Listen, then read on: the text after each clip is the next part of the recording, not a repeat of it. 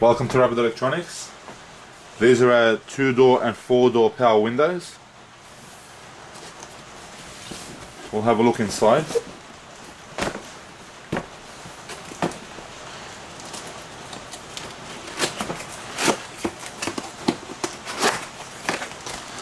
Okay, these are the contents, so we'll just go through them all one by one. So we've got here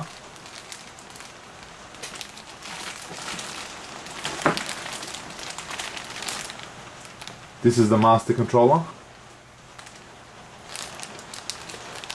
There's 4 buttons and a master control. They can be removed from this mount and mounted directly into the trim or the dash, and then you have your single controllers for each other door and your wiring.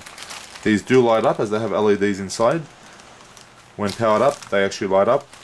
This should be hooked up to a thick power ignition source that can support a lot of current draw to actually close the windows.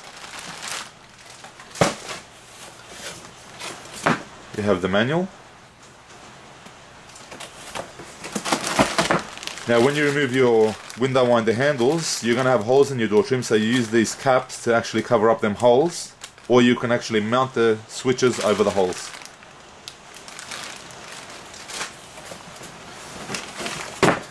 These are the fixing brackets to actually secure the motor and the head into the door.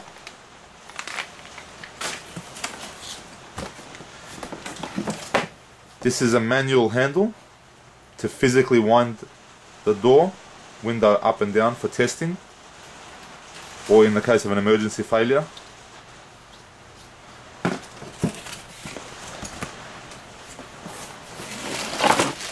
These are your gears that will fit any car for mounting, and then you have your motor. As you can see,